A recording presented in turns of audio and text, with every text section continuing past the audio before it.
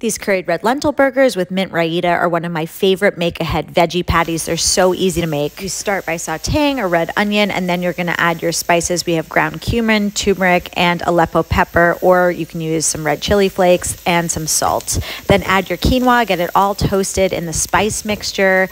Add your red lentils, gluten-free rolled oats, and your water. We're gonna bring it to a boil over high heat, and then once that's going strong, put the lid on, bring it down to low, and simmer for 15 minutes until all of the liquid is absorbed and the mixture is nice and sticky. And in the meantime, we're gonna make our mint raita. I've got some full-fat yogurt, cucumber, jalapeno, cilantro, scallions, and salt.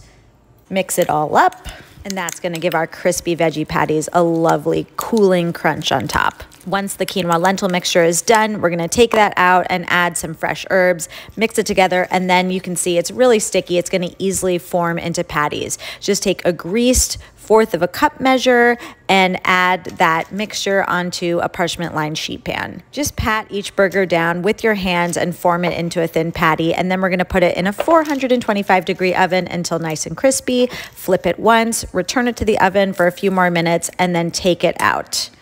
You want them to hold together nicely and have that great crust on both sides, as you can see.